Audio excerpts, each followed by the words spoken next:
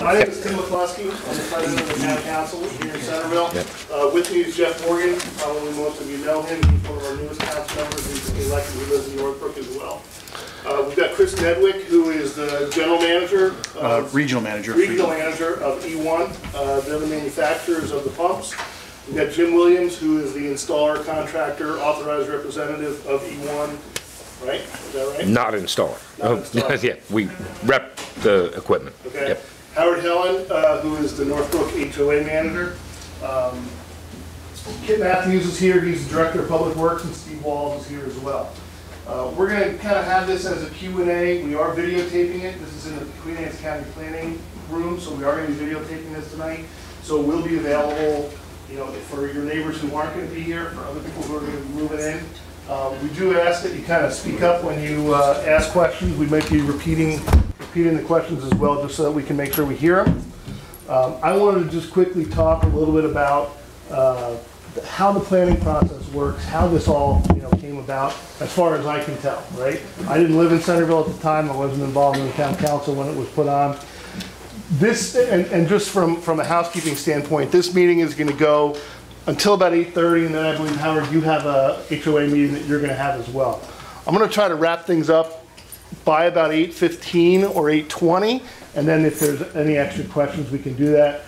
If there are non-Northbrook or grinder pump conversations or questions, if we have time at the end, the council's happy to answer them. We've got the chief of police and the lieutenant in the back as well. And if you have questions about public safety, we're certainly going to make ourselves available afterwards as well.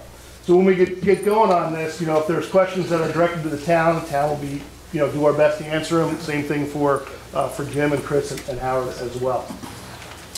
So Northbrook as a community was a farming, it was a farm, and so the parcel was annexed into town back, I think it was 2001 or so. Originally, it had been planned to be like a 50-unit development with a golf course.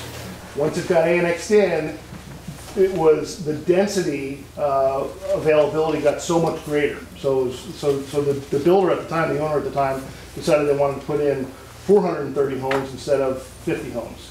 So the way that the development process works is the developer makes a proposal to the town, to the planning commission in the town, and they go through kind of a discussion and a back and forth, and they ultimately come up with what is going to be the plan.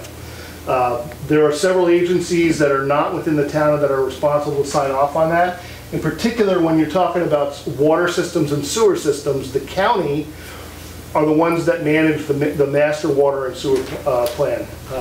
So when the decision, I believe, or the proposal was to put in a grinder pump system versus a gravity fed system, the town had to sign off on it, the planning commission within the town had to sign off on it, and the county and the state had to sign off on it.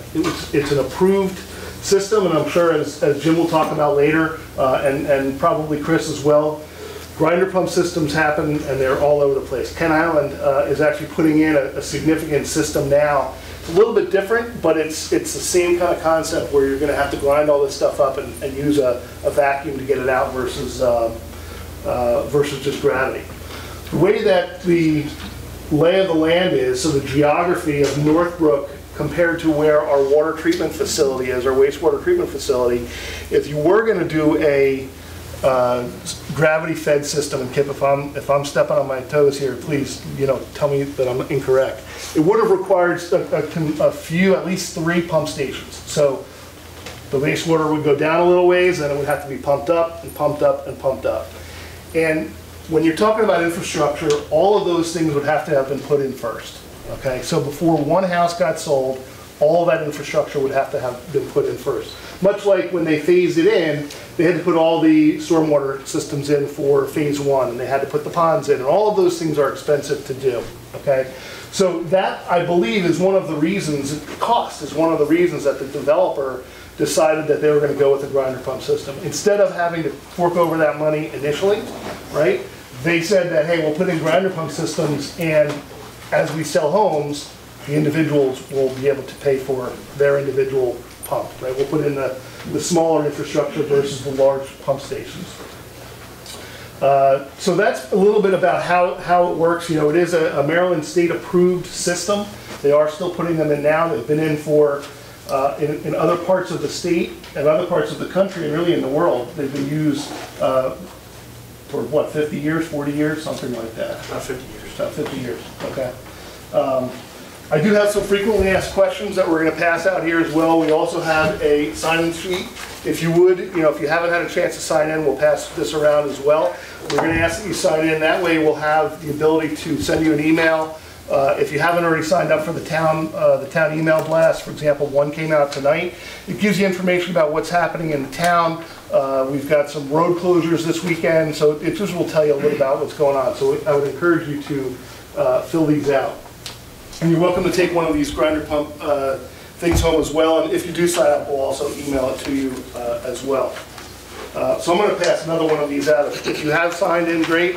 If not, just kind of pass it around. Tim, there's two different sign-in sheets, because Howard has. Yeah, I sent one around for those Okay. HOAs. But I think there's a bunch of people that have come in since then that they may not have gotten on it. So if you guys haven't signed in, just pass it along. If anybody needs a pen, let me know as well. All right, so I was going to kind of turn it over to you, Jim, and see if you have anything you wanted to present, or we could just start with questions and answers. Chris, you going to do what is a system? So I appreciate the introduction, Tim. My name is Chris Nedwick. I'm with Environment One Corporation. I am regional manager for our sewer systems business in 12 U.S. states and 7 Canadian provinces. Been involved with low-pressure sewer in varying capacities with Environment One since roughly 2008. And the question is, what is a low-pressure sewer system? A low-pressure sewer system is a network of small-diameter pipes that follow the contour of the land and can be installed at times at a fraction of the cost of a gravity system, which you touched off on very well, by the way. And the grinder pump is different than the system itself. We don't consider ourselves a pump company per se. We are a system provider. So the pipe network is the system, okay? And the grinder pump is the thing that makes it work, along with adequate sizing of the pipe system itself. Low pressure sewer systems, as Tim alluded to, have been in use roughly for 50 years. We pioneered the concept in the marketplace. We're located in upstate New York in Niskayuna. We do business in 43 countries. Every single day we connect roughly 150 households to an E1 sewer system somewhere in the world. The reliability of this system is very dependent upon best practices, quality of installation, and really ongoing management of the system itself. Where we've noticed the best or the lowest operation and maintenance costs is where we've had certified practices up front, making sure that all of the installations are done properly in accordance with our standards and specifications, that there's proper inspection taking place, and that proper materials are being used and proper components as well. And then from that point forward, on an ongoing basis, where we find we have the best results, where we have a single point of contact or one agency that can kind of oversee the system, if you will, or at least be accountable or responsible to ensure that authorized personnel are the only one in this case would be Freemar and Associates that are actually working on the grinder pumps, and that we can work with on a long-term basis to ensure that goals are met and we get cost of ownership as low as possible. We don't like repeat customers from a service standpoint. When we're doing our job properly is when we can demonstrate there's the lowest possible cost of ownership available. And that's kind of it in a nutshell. Our local distributor is Freemar and Associates. They've been associated with Environment One since the mid-1970s, I believe, or late 1970s. Probably one of the oldest distributors that we have anywhere in the world. Certainly, you know, as much knowledge, if not more, than any distributor that we have. Jim has been involved in varying capacities. He has a service background, as do I, which I think makes us uniquely qualified to answer some of the questions that you folks may have, because I understand some of them are service related. So we're here to help you. We're here to support you. Look forward to an open dialogue. And as far as how the low pressure sewer system came to be here, we weren't involved in that decision. You know, Freemar was not. It was probably a decision that a local developer made, I think, as you alluded to a little bit. But it's here, and it's going to be here. And as long as it's here and it's an E1 system, we will support it 150%. So we're looking forward to having a constructive dialogue about how to address any concerns that you have from this point moving forward. So hopefully that covers all the bases you were looking for. Give us a rough idea of how long the pump should last. Well, that's a good question, and it comes up pretty frequently. So mean time between service calls demonstrated is anywhere between 8 and 10 years, okay? So that means every 8 to 10 years, there's a service call of some type, typically. Okay, that doesn't mean you need a new pump once every 10 years. It could be a small repair, it could be a more significant repair. Pumps move water, okay, and it's an electrical mechanical device. So it is subject to wear and tear and things like that. A lot of it depends on the flow rate and how it's being used, what's going down the drain. Was it installed properly? So to answer your question, it ranges, it varies. It's no different than any other electrical mechanical device, like a car, for example. You know, we have grinder pumps that last for 30 years without an issue. We have grinder pumps that may last only a couple years, depending on circumstances. Okay, that's why we focus on proper installation, which again, really didn't occur, I don't think, in this case early on, if I may say so. But you know, if the quality of installation is there and the proper management is there, we know that we can stretch it out significantly. So to answer your question, it really varies. But we know from looking at the entire spectrum, okay, the whole arc of all of the grinder pumps are out there that we manufacture, the mean time between service calls is between 8 and 10 years.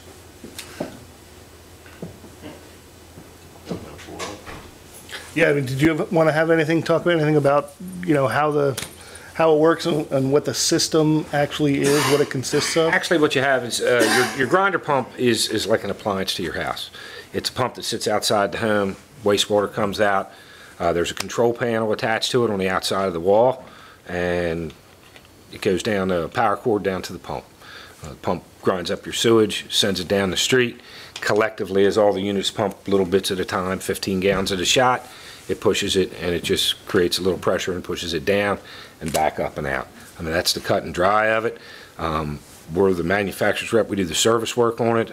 Some of you, I'm sure we've been to your house once, if not twice before, but I'd like to know whatever questions you got. Some of them I already know. We had some questions put out here in the frequently asked questions, so any questions you have, we're here to answer. Yeah, why don't we, you know, Howard, unless you had anything you wanted to add, you know, let's open it up. QACTV County Television has asked that you kind of speak up when you're asking the questions. I may actually also repeat them just so that we get it on tape and everybody can hear in the audience. Yes, ma'am. I really welcome this meeting because I didn't even know what the grinder pump was in my yard until after maybe 10 years of living in the house. We've been in our home for 17 years now. The grinder pump has never been serviced. So I really am concerned about that. So I want to know, should we service that pump immediately? We haven't had any issues, but I looked at 16 plus years, and I'm on the 17th year, and I'm really concerned. If I just start real quick, you know, I think it's great that you've been here that long, and you know, this is one of the issues and one of the reasons that we're having this meeting is to provide that education, right? I mean, people will move into their home and have no idea that it's there. So it's one of the goals of the town to be able to provide when somebody new moves in, you know, this information, have it on our website, send them a letter, hey, welcome to town, you know, by the way, this is a system that you have, here's how to take care of it, and here are the things you need to watch out for. Because it's kind of sad because we built the house new. Nothing was explained to us about a grinder pump. I asked my husband, what is that thing out there? What is that by my bay window? So that should never happen. Yeah. That should never happen. So, ma'am, thank you for that statement and the question, and I would answer it in short by saying, don't do anything to it. There's no preventative maintenance that's required. If you've had the pump for 17 years, it tells me the installation is probably pretty good, and that you're conscientious about what you put down the drain. You know, there's a list of things that shouldn't go down the drain that really is consistent with guidelines that are put out by the Water Environment Federation, which is an industry organization. Things like kitty litter, gravel, sand, hair clippings, diapers, socks, oil, grease, glass, you know, petroleum products. They shouldn't go down the drain with a grinder pump, and they shouldn't go down the drain if you have gravity or a septic tank either, frankly. So there's no preventative maintenance required. If you don't have an alarm, there's really no need to look at that station, and there's no need to be concerned. Keep doing what you're doing.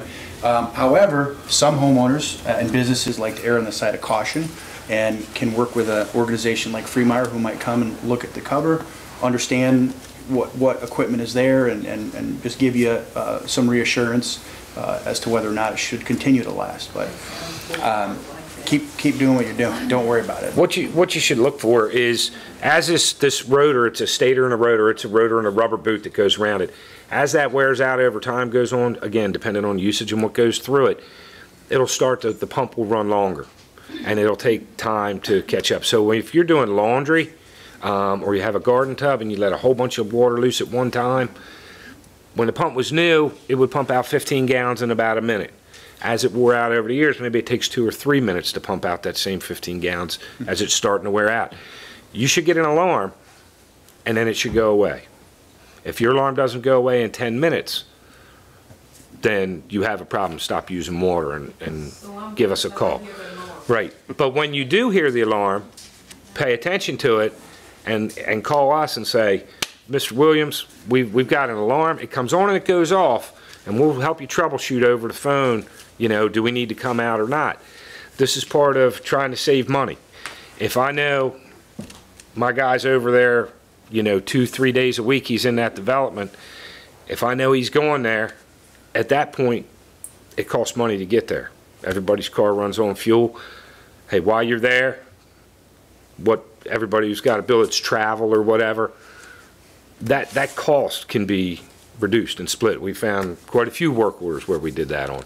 So pay attention when that alarm goes off, give us a call, and we'll try to come out there when we're in the neighborhood to take a look at it. But One of the things I would ask is when you do ask a question, just say what street you're on. You don't have to say the address, just so that we can get an understanding of where, you know, where your house is.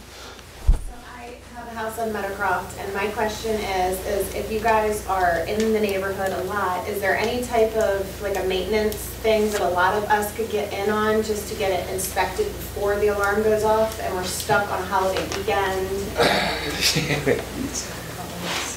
yeah, there is. There's stuff we could do. We do service contracts.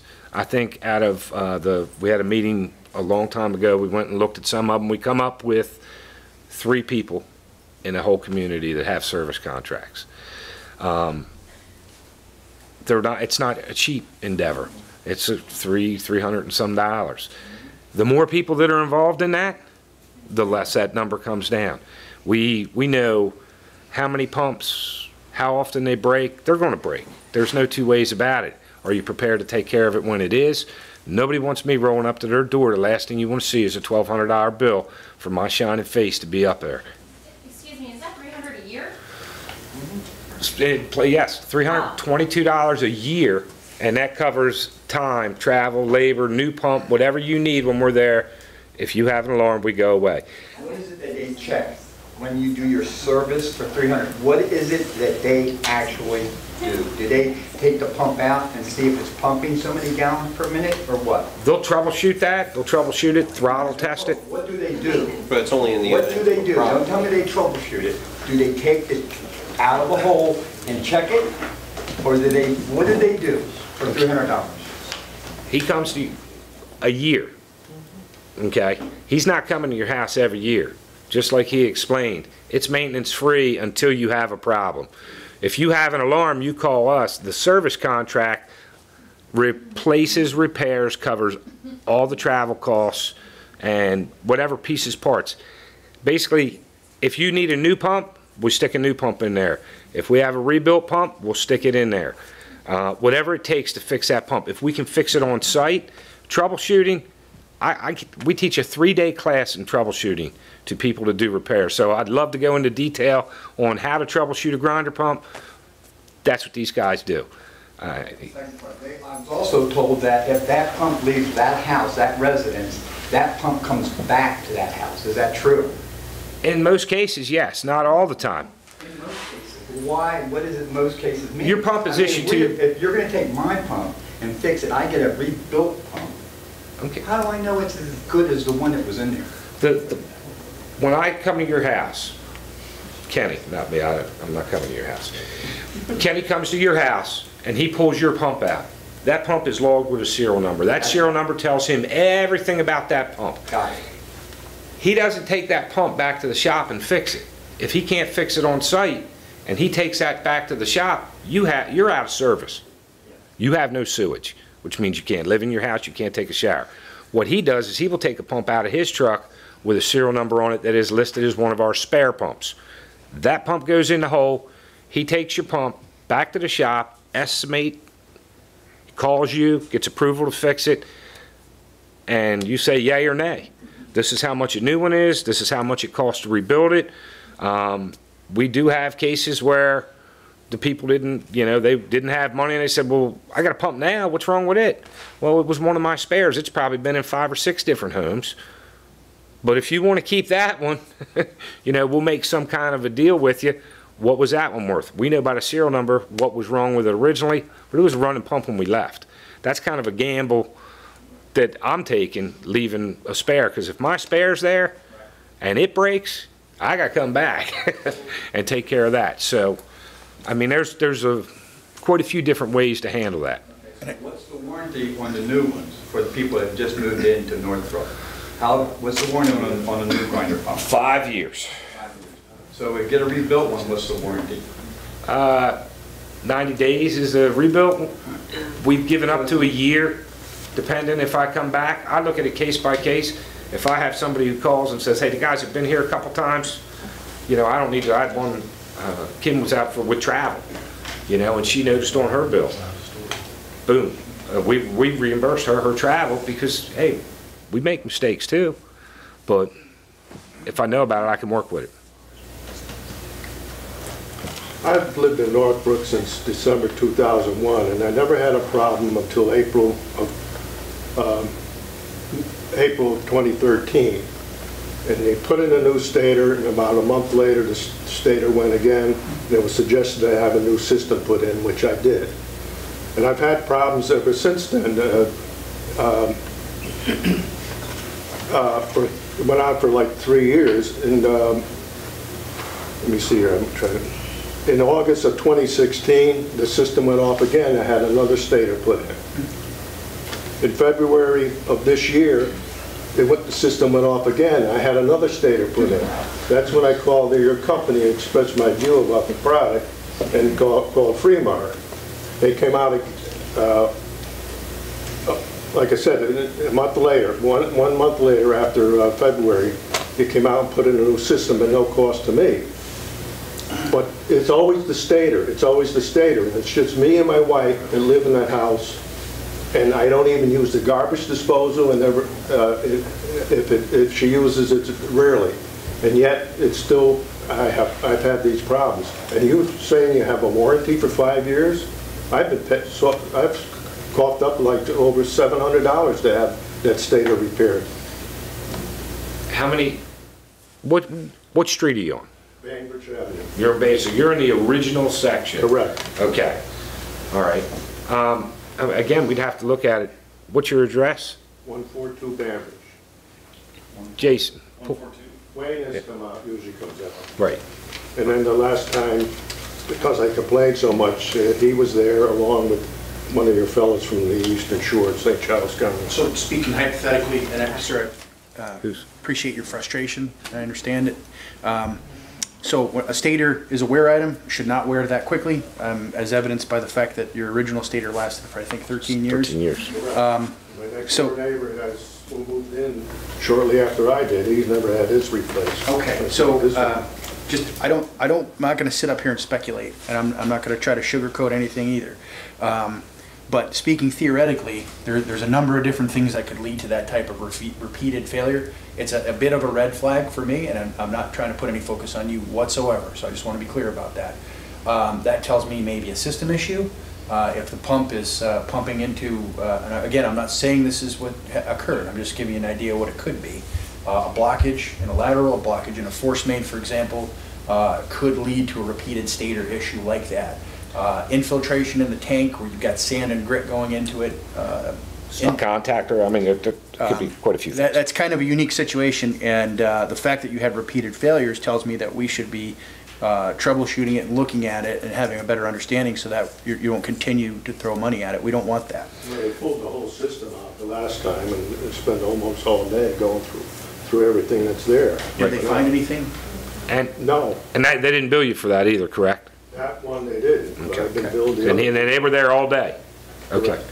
So, All right. Jim, with the check valve starting to fail, the fact that Stator? Is there not a check valve with the system inside the tank? There is a check valve in the pump. Check valve, it would go to a deadhead. You could have a situation where that happens. Most definitely. I've got one sitting right up here where it's intermittent. We had one of the homes we were at that home 9 times, something like that, before we actually could make it happen. And then once we did, instantly we knew what it was. But is it going to cost me if it determines it's a blockage there? Is it my fault or the system's fault or what? And you mentioned the 5-year warranty. Why am I paying it? If there's a 5-year warranty, I was told it was 2 years. When was your, well, 2 years is the standard on that pump. That's what the factory gives, a 2-year. When this was bought, this system was bought, and it started out in 2001, they got a 5-year warranty in the original, and that 5-year warranty has been honored for like 16 years. We continue when a new pump goes in to stick with that. So, and you moved in your home when? December 2001. And your first call was? 2013. 12 years. Correct. Okay. But ever since then. The service afterwards, there was an issue where something was found. The new system. And you got a new pump put in? A new pump. Okay, so that new pump should be under the 5-year warranty. Have you paid anything since that new pump was put in? I paid at least twice that they came out. In August of 2016, I paid money. I think it was over $300. In the beginning of February 2017, I paid over another $300. Okay. Well, I have to pull your file and look at your file to be able to determine, you know, where we were, what they were. Each one of the reports has everything written on it, what they found there. If I open the report, and I don't want to speculate on it, but if it says I found sand in the stator, say there's a clean-out cap off at your house, and the rainwater's coming in, you have more flow, that creates more flow, you have more sand. Not saying that's the case, I don't know. But there's situations like that. What kind of clean-out cap?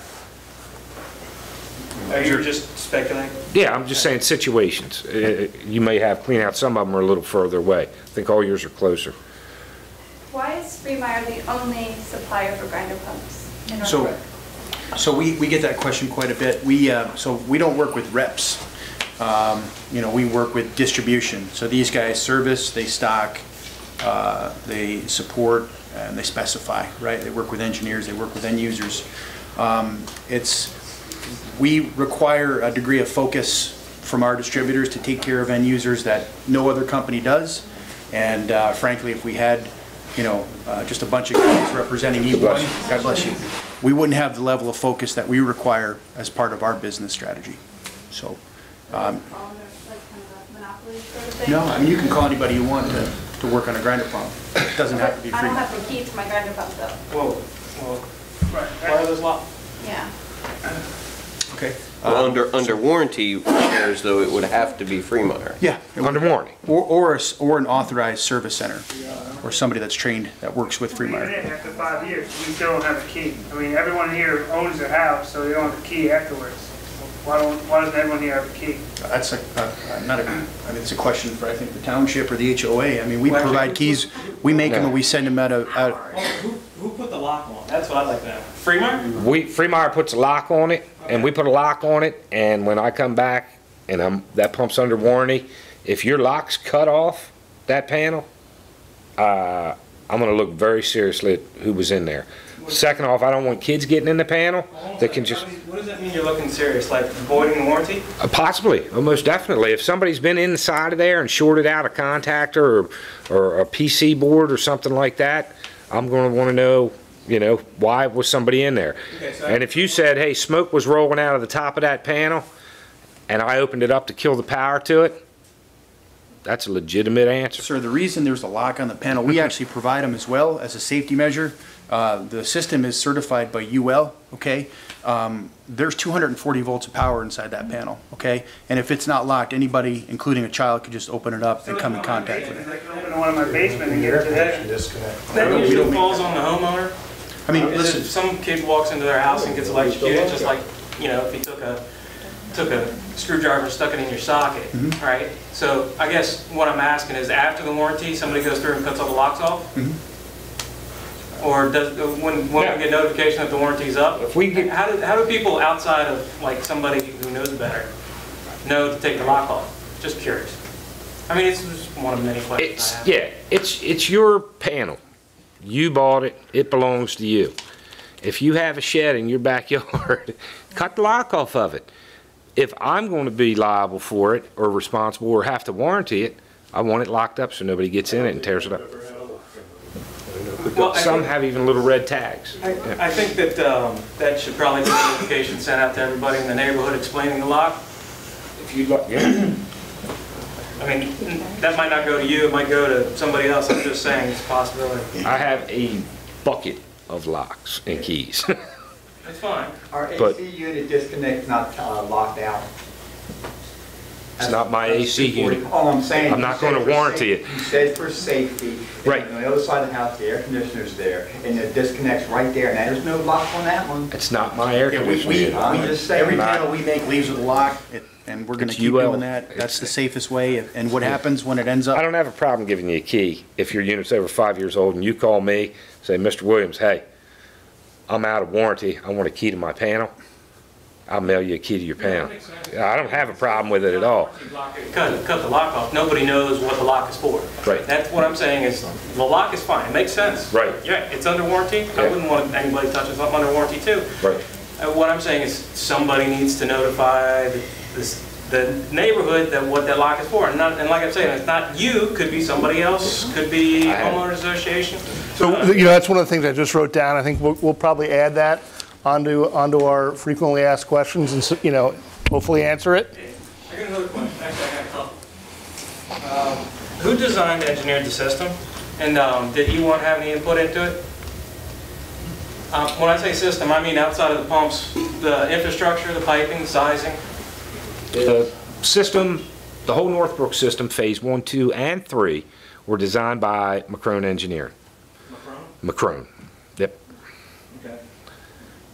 With that design, did they come up with any maintenance program or with the infrastructure of the neighborhood, including clean out, testing, Flushing, yes. flushing? Okay. So whatever the requirements are of the state to put that in, right, McCrone would have worked with the state in doing that. It was designed for, 430, 432 homes, whatever it was. So when they built, when they designed the system and when it was signed off by the state, McCrone would have designed it to those specifications, and it was approved by the state and the county agencies. Okay, I got another question related to that. Is there a way that we can get that maintenance information if we're assuming that McCrone had something going with it? Can we know what that is? And then, has that maintenance been followed, and is there a record of it? That would be in the docs with the developer. Sure. That's fine. I'm not asking you for it. I wouldn't have it, but I'll tell you where to get it. That would be in the docs. Yeah, who would be responsible for the implementation of that maintenance? Well, that would be the town, wouldn't it? That's my question. Not on the actual grinder pump system. No, this is, you're talking about in the streets, right, in the streets. Past the valve. Right. Now, I'm not aware that, McCrone would necessarily have any maintenance documents for, maintaining the pipes in the streets. Okay.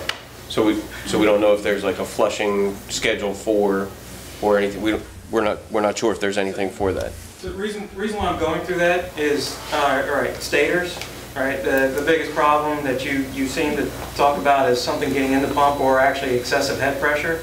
So what is the TDH, the dynamic head, the head pressure of the pumps?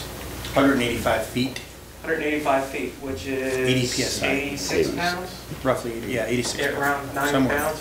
Close to 80. Right. Can you explain this for the lay people? Because I know that I got really confused on head pressure and PSI and 180 and 80. Just a real quick layperson's term of what that means. The guy does it real good. Jason, I want you to give the 101 head, without getting technical, head pressure versus, and this is Jason, He's in our, Jason, would you mind Sales. coming up? I hate to put you on the spot here, but it's just better for being That's what he taped. gets paid for. So what is exactly the question? What is actually, the biggest question I have is how much static pressure can be developed on the outlet of the pump regardless of, That's a different question. wait, That's a it's slightly different different. question. That's a different You're asking a I mechanical have a couple question. questions. Yeah, okay. One is yes, I like the way you think. From a system standpoint, Right. systems are designed to stay below 180 feet of total pressure. Okay, Head.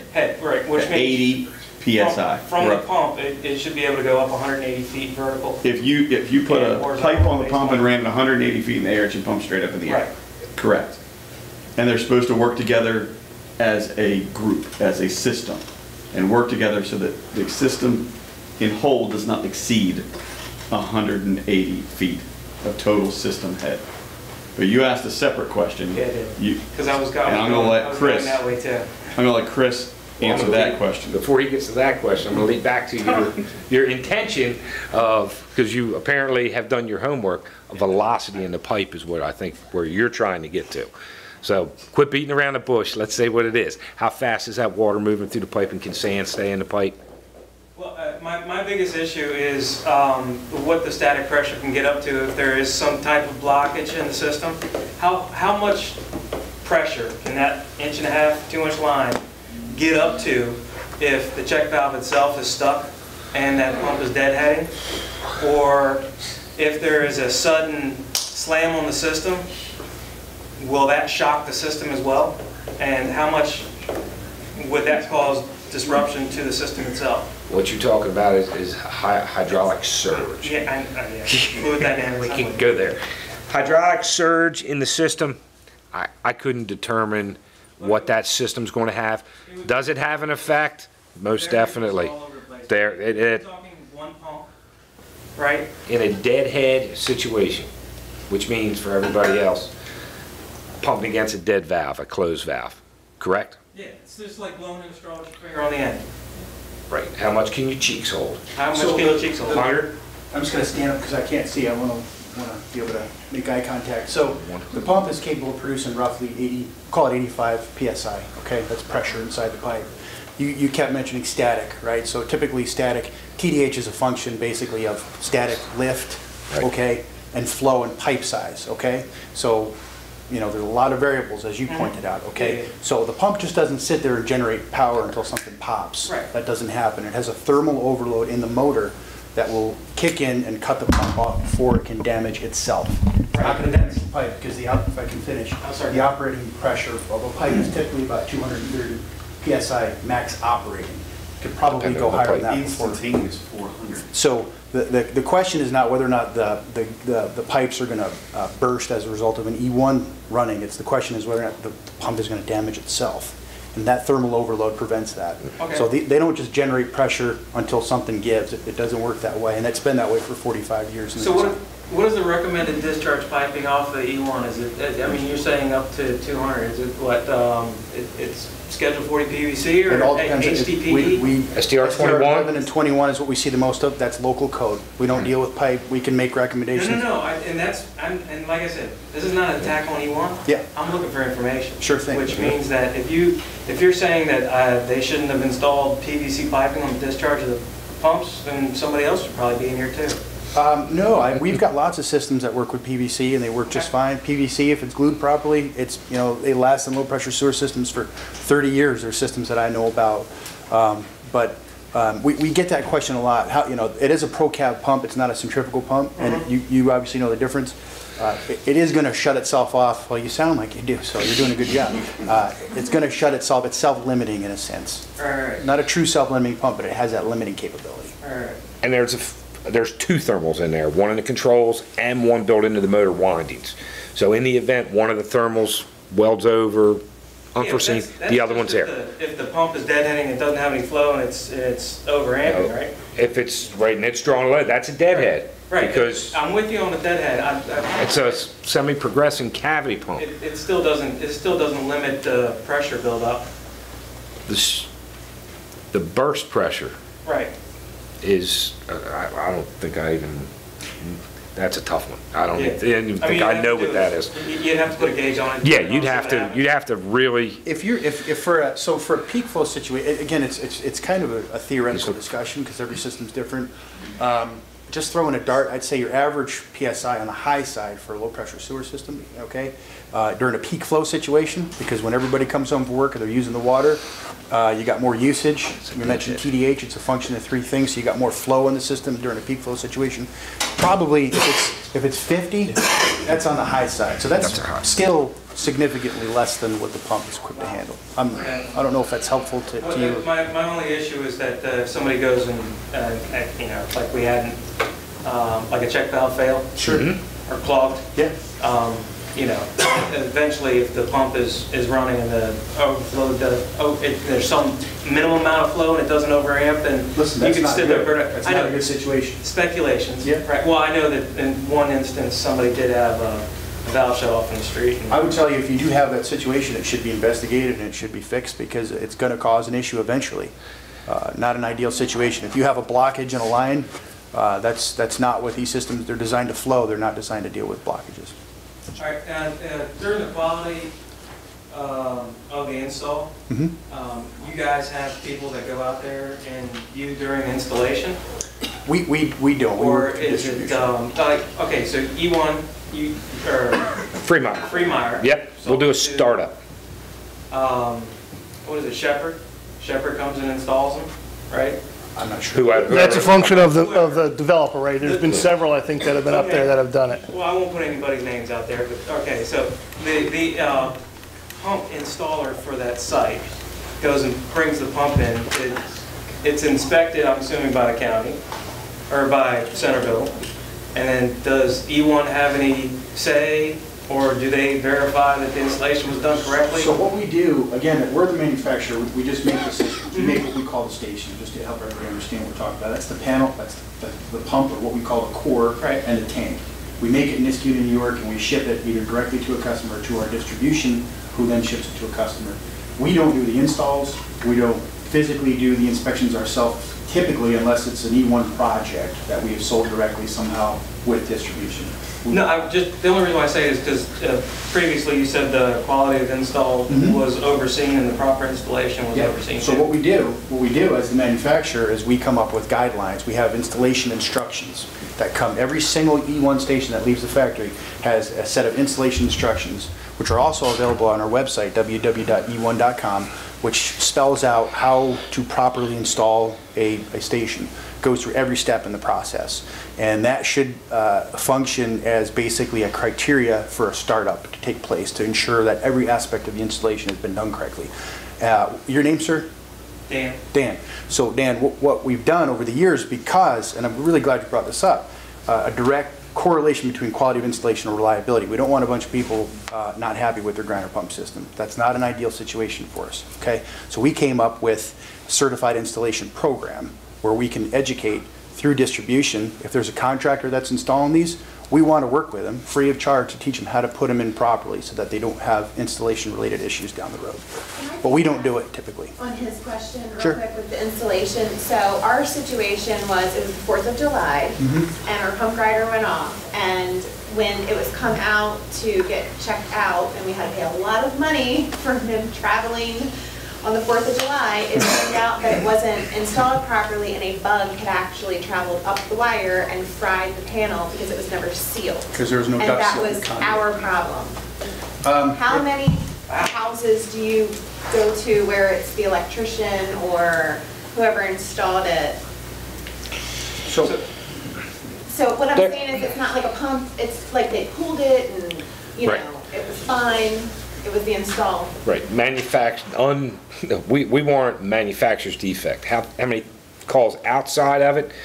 I don't know an exact number, but we do see snails a lot, bees a lot. When a penetration's made in the back of the panel, rainwater gets in there. That's why our book says to put them in from the bottom. If it's not sealed, if somebody else has taken my lock off and went in there and removed the duct seal. No, I'm just kidding. But if the duct seal's not in there and intact, which is the electrician who puts it in, ants, I've seen it all. So I'm surprised they charge you for it, because like a couple of weeks after I moved in, there was no duct seal in there. But I mean, were you under warranty when you? No, you were out of warranty. There you go. That's So, probably it. if I can explain the way startups work, okay, there's a lot of different ownerships models and installation models, right? As E1, we're not in control of any of that. We can only make recommendations. So a lot of times with a project, an engineer of record, the guy or girl that stamps the plans, will also write a specification. In the specification, they may or may not call for startup in accordance with manufacturer's procedures and recommendations. If they do, that's fantastic. Now we've got some control over the process through distribution. We can inspect things like this, and we can catch it early on before it's commissioned, so that you don't have that problem on 4th of July. And I feel terrible to hear that. I really do. But if there's no startup required, you don't have the oversight, and it slips through the cracks, and that's what really troubles us. And that's why I was asking if there was like a maintenance plan that we could all get in on and pay that could have been like, there's no seal here and something's going to get in and damage, and I mean, smoke was coming out. So when we do a service contract, before we'll take on the contract, we will come out, inspect your unit, go through and tell you, okay, we have no duct seal, your push-to-run button's not working, your wire's megged, your connector's been wet. This is how much it costs to bring it up to speed, and then if we do that, this is what it'll cost you a year. And I'll tell you, I'll just add it, if there's a no duct seal and Freemeyer misses it, and I know Jim is going to agree with this, and that causes a problem, that's on them, that's not on you. Yeah. I would just rather have known that like ahead of time than here's a $2,000 bill, because I had to drive this guy off the beach with his family on the 4th of July because my grinder pump's going off and I can't get in the box and can't use our bathroom. I can't get the buzzer to shut off. Right. Push the button on the bottom. Yeah. One of the questions before was the inspection process, and I want to make sure that we're, understand how the inspection process worked. The town had the public portion of the system inspected to whatever the requirements are. That's basically from the shut-off in going from public to private property, right? And then there's also, and this is something that I learned recently, in terms of the inspecting agency, from what I understand, they inspect to the grinder pump or the house plus 4 feet. They're not necessarily inspecting the rest of it that goes from outside of the grinder pump to the cutoff, right? And we've had some issues recently where they were dry fitted instead of being glued, and that's a problem. It fell on the homeowner. Here's my problem. If it wasn't inspected? Here's my issue, right?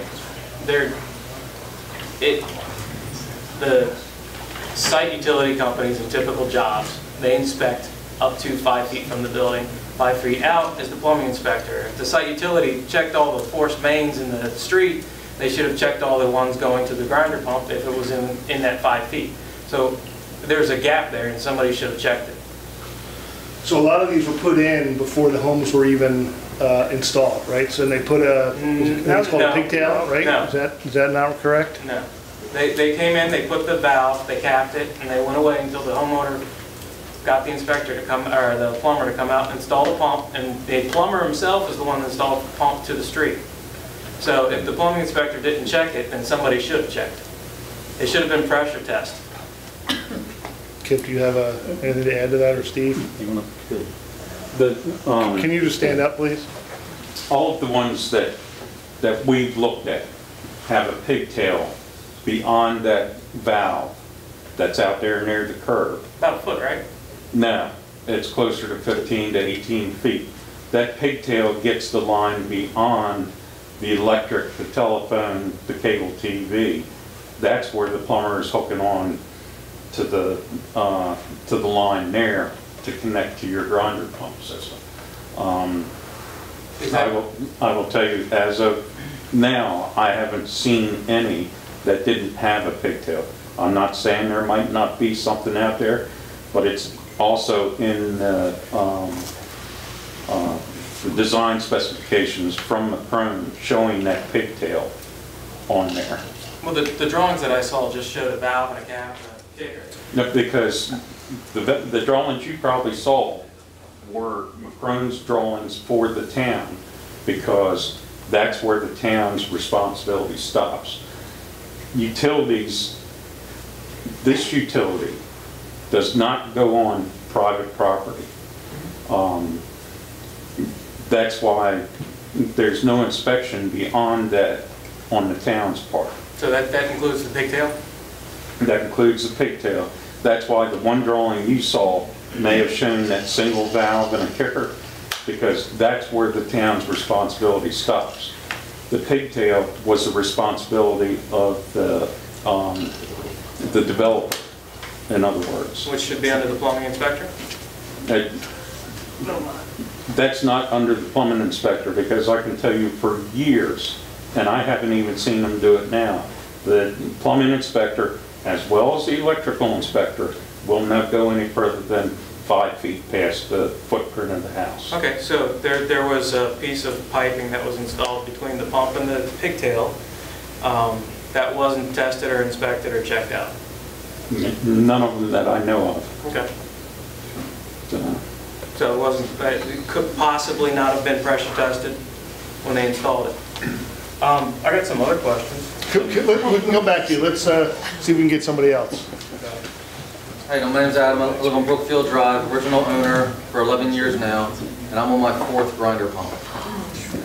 Very first one, obviously, said 5-year warranty. 5 years, 6 months in, it went up. The two teeth that were on the teeth that were on the bottom of it broke off, got sucked up inside the unit. Obviously, it locked up. After talking to the woman that worked there at the time on the phone, and her basically saying, you give me $2,600 plus now, or you don't get a pump.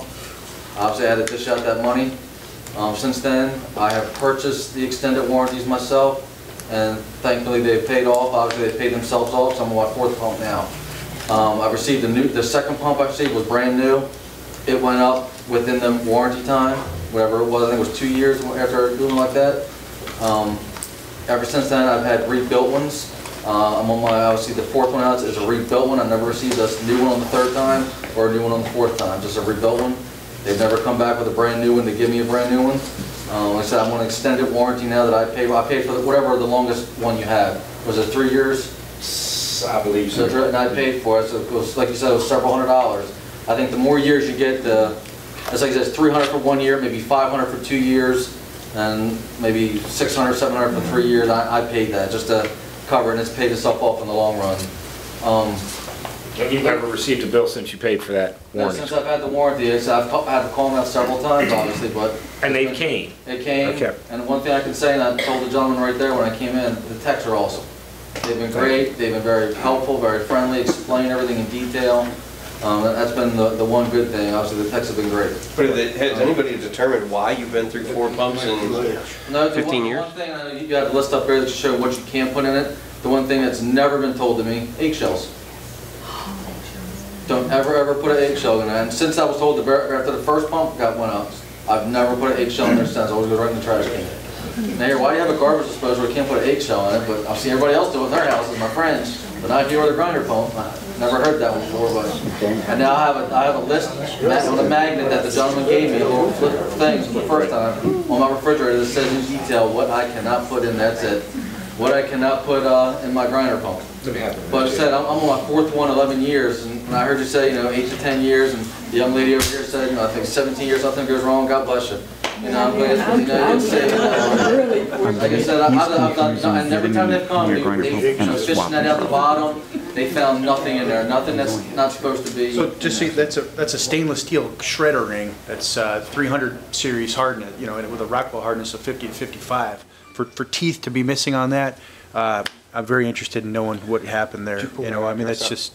Yeah, when he first pulled it out, like I said, it was 5 years and 6 months after I lived there. I was like 5 years up. Yeah. Of course, it always happens when the warranty's not there.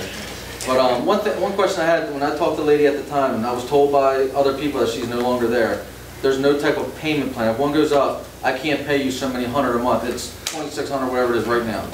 Do you have any payment plan in place just if that does go up? Because I don't have $2,600 right off to give away. Exactly. We do realize that, and there is inside the service contract agreement. That's why we spend it out. So it is, just say it's $322 a year, and you pay that every year. That's a known cost.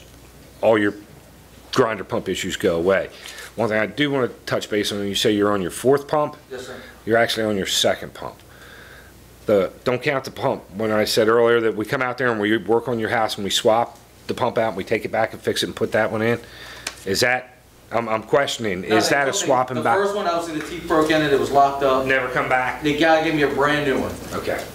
So it never came back, never fixed that one with the teeth. He said it was not worth it. Okay. You got a brand new one, enjoy it. Yep. Within that 2-year time period, that one went up. Okay. He took that one out, he says, I gotta take this one back to the shop, look at it, I can give you this spare that I have. So he put the spare in then, so that was my third one. Okay. That spare then went up. He came back, pulled that one, and I paid for the warranty, extra warranty. He pulled that third one out, he said, I got another spare, I'll give you the spare. I have so I'm on my fourth one now. That was my spare that took it. Remember we were talking about that earlier? So I put that spare pump in there. Like you said, either go back to the shop and you have nothing, or I can give you a spare now. Right. My thing is, they never came back to either give me a new one, Right. because I was under warranty. Right. And they didn't do it. He marked the serial numbers down like you said. Yep. And I've always called to make sure my file was up to date, because I paid for all those hundreds of dollars. Most definitely. And if you got a spare that was stuck in there, luckily this one's working great. yeah, you don't know where it. One of the guys, yeah, I'm under warranty until Halloween's the date. I always remember Halloween's the date. I gotta do. Can you extend the warranty beyond the 3 years? I'm comfortable with 3 years. I don't like to go when his further. warranty goes up, he can't extend again? Oh, yeah. As long as I'm taking care of his pump, And like they said, I will. the tech will come out, examine everything top to bottom. Even though I'm still under warranty, they'll still come out don't wait to the very end, call like a month or so ahead of time. They'll come out, look at it, make sure everything works good. As long as it does, all right, your warranty's extended, no problem. Call up the office, they'll renew it. Yep. And mind you, if you get to that point, you're one guy by yourself. I'm probably one of the 3 that has the extended warranty. You're one of the 3 with the warranty. Why aren't people offering extended warranty? Mine went up about 3 years ago. I wasn't even offered an extended warranty. We've been offering to get, I'm not sure how long you've been there or whatever. I'm gonna get back to yours real quick. I've been trying since 2012 to get your HOA to put something together so he doesn't have to pay $312. If I have, and here's it coming now, I'm saying I've met with him. If I have all the units, this is where I'm going to go off. If I have all the units, I can predict failure. I can predict the costing. Instead of, if I have to gamble as a businessman, I'm going to gamble in my favor, of course. Now we just sat back and we did every service call, everything, and made a spreadsheet. And I can predict down to pretty much the dollar as low as I can get to keep them going. But if I'm gambling, if I'm doing just one, the gamble's high. If I've got the development, I can service the whole thing. So, for how much? You're going to be right around, for the $322 covers is the standard. I think we can get right around to $275 to $280 a year, and I can cover every grinder pump in the development. So being on I'm on the HOA board. Jason, I hope I didn't cost you, but you're on the HOA board. Does that include just phase 2 and phase 3? Because phase 1 is not part of the HOA. I will come to phase 1 and look them over. All right, but the problem is that we collect for phase 2 and phase 3. We do not collect for phase 1. So, like you just said, if we can talk a price with Howard on a price for phase 2 and phase 3, maybe we somehow work for phase 1. But we have to take control. We don't have control of phase 1. Right. I think this is going to be one of those things you're not going to be able to guarantee every single person's going to do it. No. And this is one of those things where the HOA can say, hey, it's open to everybody. Right. Here's what the price is if we get, a minimal number. Yeah, the cost phase 1, wouldn't come phase out of 2, the phase HOA 3. funds. These are individual private owners that could buy into the service. Chris touched on something that someone needs to take charge and be the go-to. Okay. Right now, I go to every home. Okay. And if we had everybody together in some way, shape, or form, that would make it a lot easier. Can I just single point of contact for the HOAs right there for phase 2 and phase 3? There's your single point, quality 1. Can't tell you about phase 1 because they were let out of the HOA by Tom Spurl. So that's between Tom Spurl and phase 1. There's a gentleman in the back that had a question early on. You can be included. I would like to share something. We live 8 years in the neighborhood, and the first year the pump alarm went off, and the guy came out and he pulled the pump out, and he said, "Yeah, we find the silent killer." And I said, "What you mean?" And what he showed me was the grease, the fat, the fat, when it gets cold in the winter, but the fat dust goes up and it forms really big paddles of fat. And he said when that goes in the grinder, it stops the grinder and then it goes up in smoke. He said, you know, and since then, you know, we haven't had any problems for 8 years. So I follow that. I not put grease in there. And you can see it in the sink. When you have a little butter in the sink and you want to clean it, you need really hot water to clean it, right? Now the pump has a problem with to grind that away, you know, and it goes in your and everything what you have. One thing, and then we've had eggshells brought up, we've had grease brought up. I have 8 of these left because we give them out all the time. I'm sorry. This is online. This is your E1 user's guide. You go in there and it has got everything that you need inside of it. What you do, what to not do, how it works, drawing of the pump. And I'm going to send it out to everybody in phase 2 and 3. So you guys will get all that by email and mail. Yep, so. Go ahead. I'm just confused. Were you saying that if everybody pays a certain amount per year that you could cover all the grinder pumps? Like what was that amount if everybody got together and paid? Roughly around $275 per unit per year. Per year, so $200 per year. It's not everybody. It's not if everybody pays. It's I think it's you need a certain number. Yeah, I'm doing the math. Right, you're not going to be able to on force the everyone. entire community. Okay, so that number's going to go So up. nobody would ever have a $3,000 replacement bill or a $700 to $3,000. If everybody got the service warranty. If everybody got the Sorry, service. I'm going to play Jiminy Cricketer. Be careful of that statement, because there is the possibility of still having.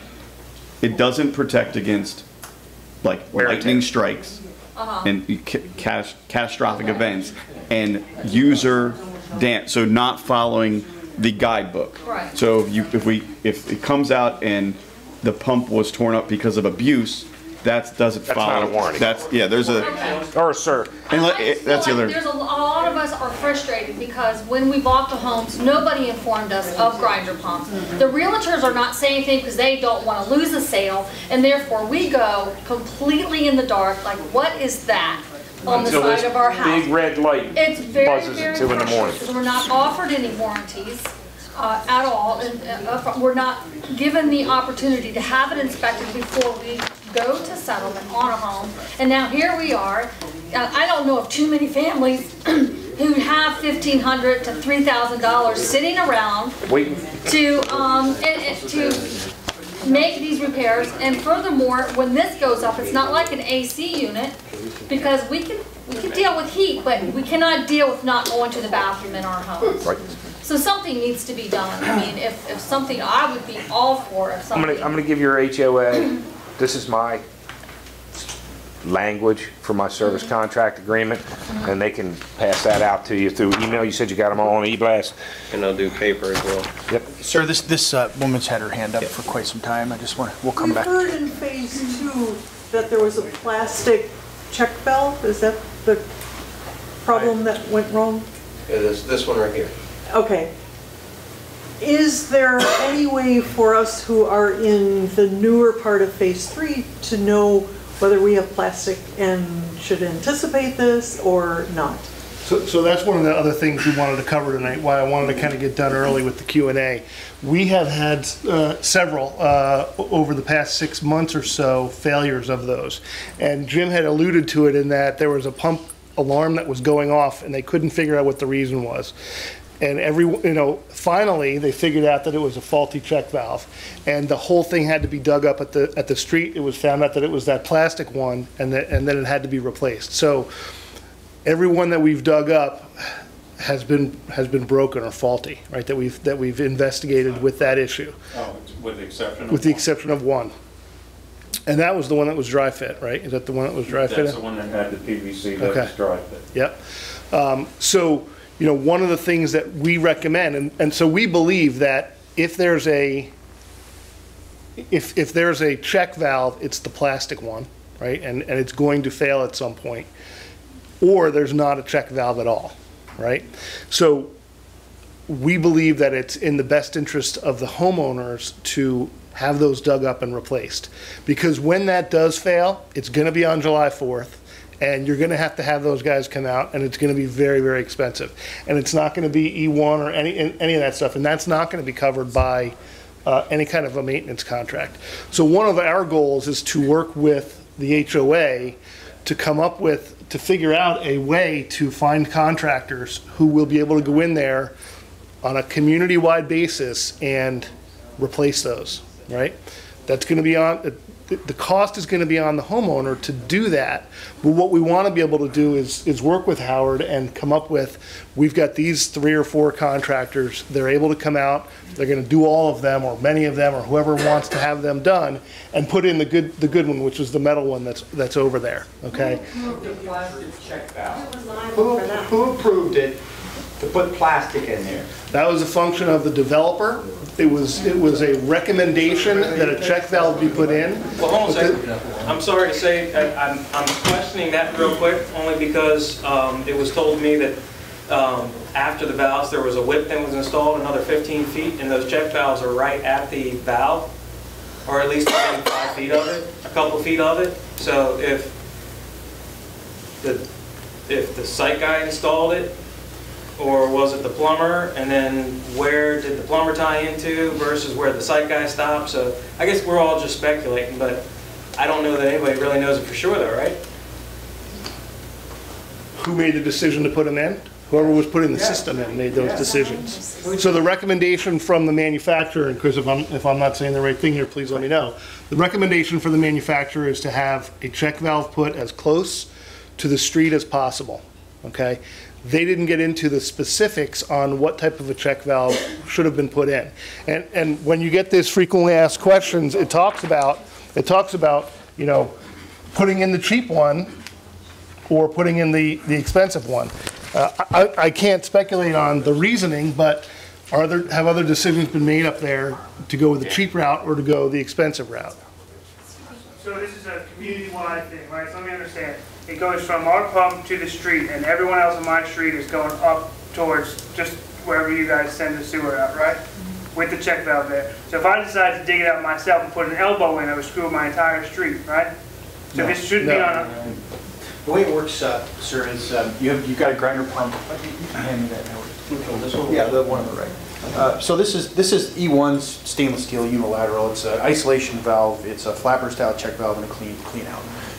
But to get back to your question, you've got a station right where your tank is, and you've got a lateral or discharge that exits that station.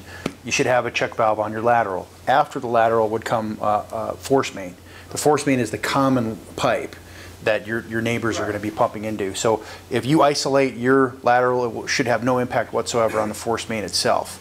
If you don't have a lateral, you could have system pressure at the tank, and that could present a different set of problems. This is the one that we make because we noticed over the years that, you know, with the old style, you're relying on a person to glue them together, you're relying on somebody to inspect them, and it causes problems. So we came up with this, which is factory tested, and you know, is something that does it come with the system that you sell him? Yes. That they sell. Yes. But does it come with them now? It is an option. So it's an option. We provide this as an option. You know, it's not. So what is there code as to what do you got? Is there a code for what has to be put in?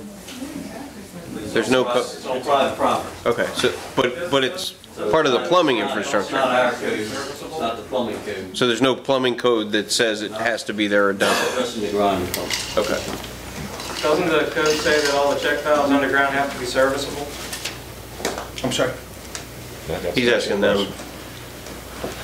I'm sorry? That part I'll tell you, that part I can't answer.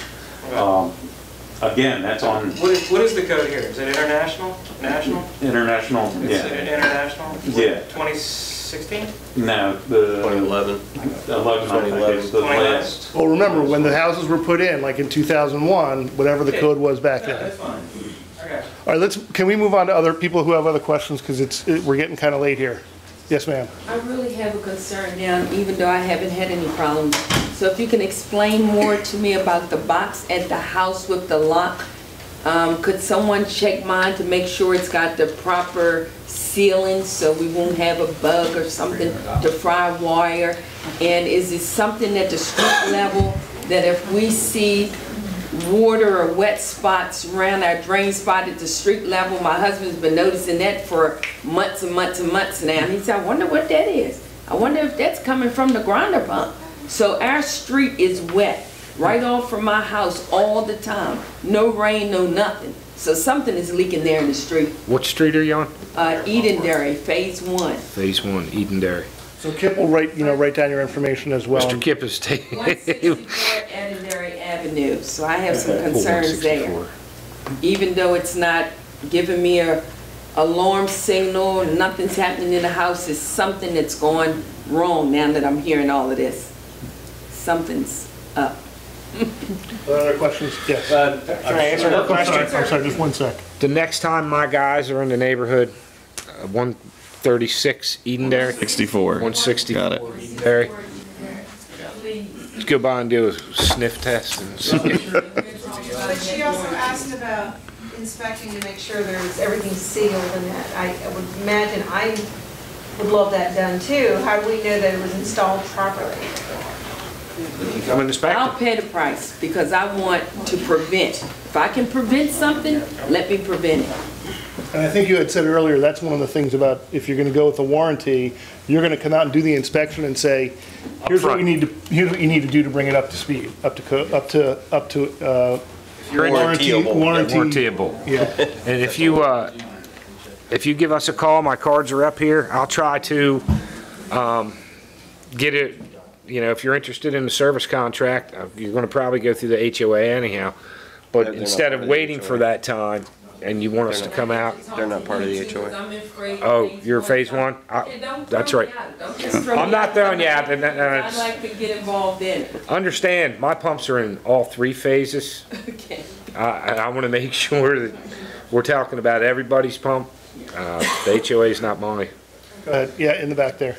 So the question I have is, because I'm sure everybody's had an individual experience, or at least most people have had some kind of individual experience, but it's a systemic problem, is what it seems like. Dan is on to something that's kind of a systemic issue, and I'd like to hear more about that, to be honest with you, because I think what we need to do is try to solve something that's a much bigger issue than just our own individual homes. Although we're all concerned about our individual homes, we should look at it as a community. And I think that we're missing out on that point right now. So I would like to defer a little bit more time to Dan, if you don't mind. I think that's great. Well, I have kind of a strange question. It's I've heard from a couple other people. They've never said it to me, but the question's brought up about the replacement pumps outside of E1. I was told by Centerville that it wasn't a problem to go ahead and switch it out. From what I understood, it was. And now, like I said, I'm only. This is hearsay, so I'm not saying it. But there was a rumor that was going around that you guys were telling people that they couldn't change out the pumps because it wouldn't meet the town requirements. I heard that. We were at a last town meeting that I went to. That even was brought up. Understand, you own the system, okay? I fix, provide, service, and support Environment 1 grinder pumps. Right. If you choose to go to a supplier, purchase another pump, stick it in that hole, there's nothing nor the town, I don't want to speak for them, can do about it. However, if you have that situation, buyer beware. If you buy, and there's a reason everybody makes a E1 drop-in unit is because they want to be in that market. Buyer beware. Watch your warranty. Look at your warranty. Look at your reliability. Yeah. I have a pile of my competitors' pumps. The only difference with that is that I can get anybody to come work on my Zoller pump, and I don't have to call you guys. Correct. Who are you going to exactly? I'm going to get charged $200 and some for you to travel out. Most definitely. I understand. I hear you. We support the E1 product. There is, you know, I just wanted to they're all out there. That wasn't the case. There's a bunch of them, and there is I can only work on my equipment. You know, we make a great product. Yeah, I mean, 17 years on a pump, 15 years on a pump, 14 years on a pump. I would love, you're very pump knowledgeable. Me and you could have a discussion in a cold beer for hours about which pump's better than the other pump. I'd rather talk about something else. But So I get that question quite a plenty of bit too about, and the only thing I would say, I mean, obviously it's a free market system that we have. You can call anybody you want. The only bit of advice I would give is to understand the hydraulic condition and what the hydraulic capability or the duty point of the pump that's going in the hole is. Because as a regional manager, I mentioned 12 states, 7 Canadian provinces, lots of people call me, they share concerns, questions, and they'll say, hey, I put this other pump in the ground, now the alarm's going off all the time, and lo and behold, it can't overcome force main pressure. So be aware of that kind of silly advice I could give, but call anybody you want. I think one big thing that I think everybody's kind of hitting on, but not pointing at it, is the fact that since it is exclusive to Freemeyer, where this property is located, just the cost for them to come out and investigate it is unfortunately unacceptable. It's what, $270? It starts. That's where it starts. $115. Or okay, $115, and that's before they get there. So I mean, as E1, as many countries as you're in, as many states as you're in, one person in a 100-mile radius of this community is not enough. What is your response time? I mean, typically, I can be there. We pretty much choke down 2 hours. So you know, sometimes 2 longer. hours, but they pay for that 2 hours. No. What's the 115? The 115 is your travel time. That's coming in. That's your travel time from point A to point B. So you're paying. So you're paying for it. Most definitely, I mean, dude. Okay, well, I mean, you just said no. Now, if you have, my guy's going to call you back in 2 hours. I've done service work a long time. Right. I understand travel time. I got it. I got to pay for Problem trucks, is, fuels, we've got a everything. monopoly. We've got a monopoly right now. No, hold on a second. With the pumps that are installed and people that can't afford to swap them out, we can't call Joe Schmo down the street. We have to call you guys, which is fine. Obviously, E1 trusts you guys, and that's fair. It's the $230 every shot just to come out and see what's wrong. Is that what I'm hearing around me is the heartburn. So, and it's $230 just to come out. Right. Okay, but you can take that same, put $30 more on top of it once a year, and you never have to worry about it. This, you got, I mean, cover off hours, holidays. 24/7. I mean, if you're on a holiday and you're on a service contract, we got to come out. That's part of it. I'd like to go back to your check valve. The check valve that you were holding up, was that metal? And did you or did you not say that was an option to have a metal? So this is, if it was an option for them to put it in, why didn't the homeowner know to get the option? I want metal versus plastic stuck down in the ground. So this I can't service the valve. So this check valve's been out since I think about 2010. Okay. We get the option to know about it. So here, that's something that an engineer has to specify, sir. I mean, if the engineers, You said it was an option. yeah, that's correct. And if I was never told it was an option. We don't sell homes. We sell the pumps and the equipment. So we're going to get stuff fixing their plastic because somebody went the cheap route. Yes. So put it on their homeowner. Well, that's fair. I'm not saying I agree with it. What's the cost to get it fixed now? Just so everyone has an idea. I mean, if you're gonna go from plastic on a normal business day, Monday, It's at 3 8 it's o'clock in the 3 morning. what 380 for the valve itself, or for the check valve. And you got at 2:30 to come out. You got somebody that gotta go. I don't install. So that would be provider, guys. a factor of the plumber, right? So, Right, so that's going to cost, what, $300 for that particular thing? Plus, now you got to get somebody out with a backhoe who's going to dig it up. I mean, you're talking probably, yeah, $800 to $2,000 depending on when it Is is. that with us 50/50? Oh, no. No. It's on your property. Don't get it. You put an inferior product and now you want us to fix it. It just doesn't make sense. That was the developer, correct? The builder put the inferior product in. The builder put that in there, not Well, whoever, I don't care, I'm just saying, it's not fair to the homeowner that go out in the street because there's inferior products out there, and you want us to pay for it. Why don't we split it? That'd be the nice thing to do. Was it the builder or the developer? Because we had 3 different builders, So actually, 4 different builders. I have to assume it was the developer. It's the builder. The builder's the part, the people that buy the lumber and the parts for the houses. It's not the developer. Goes to the curb. The builder is from the curb to the house. Everything inside. So how do we know what each of us has? You don't. You don't know, and you probably have the plastic one. So that was kind of the segue that I wanted to take into the next step, right? I think there's, you know, we talk about wanting to solve this problem as a community, right? The last time we had this, there was a lot of these streets that we had a meeting like this, there was a lot of streets that weren't there, there was a lot less people that were living there. Jim had come up and said, you know, we'd love to get some people into warranty. I don't know how many individuals you did an inspection. I think there were 17 or 20, and you ended up getting 3.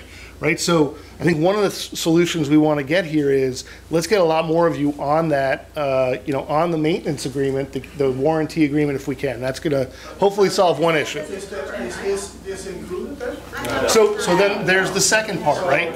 The second part is that at some point we believe that these check valves are going to fail. Okay, there's also some houses that don't have them at all, and we recommend that those get put in, the good ones. So, you know, we think that's a function of the homeowners association needs to help and figure out, let's get some contractors who are going to be able to come in at a fixed price and dig these up and replace them. Now that's going to obviously cost the homeowner a considerable amount of money. One of the things that the town is looking into is how can we help you afford it, right? I know that I couldn't go put a $1,500 system in this weekend. So one of the things we had our attorney, our town attorney look into is what's called a special taxing district. I don't want to get into all the details about it, but basically Northbrook as a community would be put into a special taxing district, and the town would would front the money for the replacement. So digging it up, putting it in, making sure it works, and then that payment would be paid back through your taxes over time. We believe that it would be, I think that it would be transferable as well, so if you moved, it would go onto your taxes. But the complicated part about that is that two-thirds of the property owners have to agree to it, and then 2/3 of the total assessed value have to agree to it as well, right? So it would only cost you as a special taxing district if you decided you wanted to have it dug up. So let's say we designate all of Northbrook Phase 1, 2, and 3, 430 homes, a special taxing district. If you decide that you want to have your check valve dug up and have the new stainless steel one put in, we would come up with whatever the legal agreement is. You would get it done. You wouldn't have to pay for it tomorrow. You would then have to pay for it over however long it would be through your taxes, right? If you decided you didn't want to do it, you know, you don't have to do it. Then you might risk the fact on July 4th when you have that bubbling or some problem happening and the check valve does fail, and now you're paying for Freemire to come out and figure out that it is a check valve issue, and then you got to get it done. That's going to be much more expensive. So I agree with that. That's good on what you said, but there's still 9 homes that need to be built. Are they going to get the plastic one put in? They're going to get the metal one put in? So what we have found is we were told that there are homes that are being built in Phase 3 that had no check valves put in at all. We inspected one, right, that hadn't had any of that done, and we found there's no check valve. So now before any permits are being issued, we're requiring that they put those in, right? Along with the permit, they're putting in the actual check valve and we're inspecting it, the metal one, and we're inspecting those. If we were to find that the plastic one doesn't meet code, then we should be able to go back after the builder? You know, I'm not an attorney. I don't know what the statute of limitations is. I'm not sure. It'd be something to look into, right? It would be something to look into. And here's the thing, right? I've heard about class action lawsuits and going after the builder and all that kind of stuff. I get it, and I think that's a great idea. The issue is let's get these things fixed, right? Let's get these things taken care of. And if for some reason you are able to go back to the builder and you win, they're going to pay off that special taxing thing, or they'll pay that, you know, as part of whatever settlement, they would pay that off. I have no idea about the statute of limitations or whether the plastic is okay or not. What I'm saying is that I think, you know, we should figure out a way to get, if you are interested, getting your check valve replaced or installed, right? And if there's a way that the town can help you do that, we want to be able to do that. He's had a question for a long time. Yes, sir in the back. Yeah, thank you. We've been in the neighborhood about a year, so, and others may know this, but I really don't know no pun intended, why we're walking on eggshells with these pumps, that they're so sensitive. I mean, what's the whole concept behind putting grinder pumps in this development? I know plenty of people who live in the town proper flush their toilets, throw things down their sink, goes into town sewage system. What's the big deal about grinders in this neighborhood? So you may have gotten here a couple minutes after we started, and I kind of talked about the geography of Northbrook. It will be on, you know, it's going to be on TV. It has to do with the developer didn't want to put in big lift pumps. Are there any other questions? We've got a couple more minutes here before we finish up. Yes, ma'am. No questions, just a comment about the attorney from personal experience. We went to Montgomery County to get an attorney. We wanted to be away from Queen Anne's County to go against the builder. We went back to the county inspector on an issue we had in our home, and we were told we just need to suck it up. My husband said, I want you to stop stressing, we're going to spend the money. He said, because the builder is so big, they will break you before you beat them. So the attorney ain't going to do it going against the builder. He would not be able to sustain it financially. Yes, ma'am. What's the probability of getting this special tax area? So 2/3 of the property owners and 2/3 of the assessed value, right? So you could have 400 homes, right? But if Northbrook is not really a good example because most of the homes are probably relatively the same, valued the same. But if somebody owned one little piece of property and it wasn't worth very much, and someone owned a big piece of property and it was, both of those have to decide. So, you know, we are happy to work with our attorney and figure out what the language is to make that happen. There would have to be something that would be circulated between phase 1, 2, and 3, and 2/3 of both of those groups would have to sign off on that, and that would be binding. So, you know, once 2/3 signed off on it, the entire area could be then a taxing district. But again, I want to, you know, make sure that you realize that it's the intent would be that only though you're all in the taxing district, but only those who want to have the system, you know, have the check valve replaced would get that taxed. Everybody would get the benefit of it.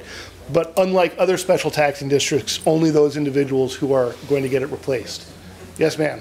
Would you negotiate group pricing on that? That's one of the things I think we would want the homeowners association to do, right? They have the ability to then say, we've got 400 homes that need, or however many that need to get installed. You know, we're going to do 200 of them, however many people decide to sign up. And I think that's when you're going to get a better price. You're not going to get a good price if it's, I got an emergency, I got to get it done.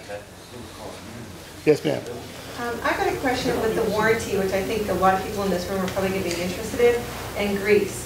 When I moved into our home, we don't dump grease down the sink, but a month after we moved in, something failed. And he came out, pulled out the thing, and there was tons of grease in there. And he goes, holy cow, look at all this grease. And I'm like, I've been here a month. He goes, wow, that's a lot of grease. And I know we're not dumping grease down, you know, it's rinse your dinner dishes that you, or your pots that you've cleaned up. And so, you know. Is it a new home? We're now there 4 years, but we were there only a month when he made the comment about all the grease. And if you're saying that owner, that we can invalidate a warranty if we get the extended warranty, if grease is one of those things on there, what's an acceptable list? I mean, there's regular living that you know, you cook something, you wash it in your sink, and that grease is going to go down there. If my guy pulled the pump out and said, oh wow, there's a lot of grease, we go to some nasty places. It's got to be a lot of grease to make one of our guys say that. So, you know, I don't know how much grease you had, what you had in there, bacon, frying pans. People don't realize how much goes down. Oil on your skin, down to the beach. We see a difference down to the beach just because of suntan oil that gets on people and comes into their house. They don't even think about it. So it does collect. So we would generally come down and say, look, here's the problem. Am I going to avoid a warranty? Kenny will tell you right now, I suck up way more than I should when it comes to people who have service contracts with me. Because if you're not happy, I don't get my service contract back, right? So it's my goal to do that. We've eaten way more than we should have on service contracts. I would, at that point, educate and say, Kenny, you know, you got to tell these people, if this is the 3rd time we've been hearing it's grease, you know, there's nothing more I can do about it. Is that a maintenance issue that you cleaned out once a year before it gets cold or it freezes up or it gets It's not required, there's no preventative maintenance required on these systems. The system can handle grease. It's just excessive grease. Now, where it gets gray is, well, how much is excessive? We've seen grinder pumps that are just don't look like grinder pumps because there's so much grease because people are literally dumping containers full of oil down the drain. That happens. That would be considered an excessive situation. It's never going to prevent the pump from grinding, but it might interfere with the controls. It would with an E1 station or a $100,000 lift station in a gravity system could also be impacted by excessive grease. But we don't quantify it down to an amount. That would be impossible to do. But why wouldn't that be a maintenance issue if you clean it out frequently? Some agencies opt to do that. We do have commercial users that have the Environment One grinder pump, and we will tell them, guys, you got to maintain one to be your grease trap. But it gets through your grease trap because you flow so much water. You need to pump your tank out once a year. If I come to your place the first time, I'm going to tell you about grease. The second time, I'm going to be like, hey, we come here. Now I have a window. I've been there twice in 3 years, and it's grease here and grease here. Well, at year and a half, you need to do something about your grease, and we'll recommend that to keep your warranty going. And say, do something about your grease. It's on you. I think we got time for one more question. Did you have one in the back you wanted to just get at one more? Last one, I promise. So I just want to make sure that we get the information as far as what the designer had in store for maintaining the pipes. And whatever we have and whatever we can get, we will certainly get that. I mean, I'm not sure if we have, you know, in a sewer system like this, if there's a maintenance kit. Do you want to answer that?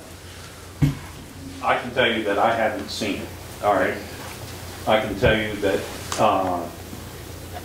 we can try and find it with Macron. The difference is we didn't hire Macron. Utility, the town did not hire Macron. So anything that Macron has for this project belongs to the developer, okay? I will tell you, you probably have just as good a chance as I do at calling Macron and saying, can we get the specifications for when this system was put in? Well, I think the HOA would probably have a better shot than me. The HOA can try it, and But if I think the question is though, but if they turned it over, if the system, he's talking the system, the pipes in the streets, which are now yours. I understand that. So if there were service instructions or maintenance, routine maintenance instructions, that would be something the town's responsible for. Something the town should have. Right. I can only tell you that I've been here 4.5 years. Steve's been here 5.5 years. There were people here, have been here and gone since then. And I will tell you, I haven't seen it in any of my stuff. I don't know that Steve has. Tim's lived here and been on council longer than me and Steve, and I don't know that Tim is aware of it. That's not a good answer, but that's the best I can give you. So that's something we need to investigate and look and see. Did you ever ask for it? Did we ever ask for it? Yes. No, I can tell you, no, we didn't ask for it. Okay, so back to us again. It's our fault because the stuff's failed. No, I'm not saying it's your fault. What I'm saying is, we haven't had a reason on our side to investigate. On the utility side. Time with grinder pumps going up, and you guys know about it, so there's a reason to ask. What I'm trying to tell you is, you're trying to say that it's the utility's fault that your grinder pumps are going up. I think the valve has a lot to do with it, to tell you the truth. I just think the numbers speak for it. If you've got a representation of roughly 15% of the community here, and you've got 10% are having issues with it, and with you proudly talk about your product, but from here, would you be happy with the service, with performance of your product from what you've heard here? I don't think it's an issue. I mean, again, I started off by talking about quality of installation, ongoing maintenance. Maintenance includes not only, it includes flushing lines, it includes manipulating air release valves, it's assuming that they're installed. There's a lot of things that go into a grinder pump system in addition to a pump. This is a less than ideal situation. I will acknowledge that on behalf of Environment One, but to me it speaks volumes of the importance of adequate ownership model, frankly. And see, that's just not the pump, it's just not us. Right. It's the entire system. Right. think one of the other things that needs to be brought up too is, and I just realized this, talking to Kip, there's a few other homes in the area that have the grinder pumps that aren't in Northbrook. And I think they need to be included if we do the special taxing district where they're allowed to come in if they want to make sure that they have the property, absolutely. because they're going to be older than Northbrook, a lot older than Northbrook. So. And they're right near there, right? Yeah, So, so we would certainly be able to And they were include those. invited tonight. It's three. Yeah, we did deliver those things. So it's 8:35, guys. I want to thank everyone for coming. I think this is going to be the biggest audience the HOA has ever had for their meeting. Again, I want to thank Chris and Jim and his team for coming out. I will stay here. I'll be sitting in the back of the room. If you have questions for me, if it's not related to any of this, I'm happy to sit and talk. And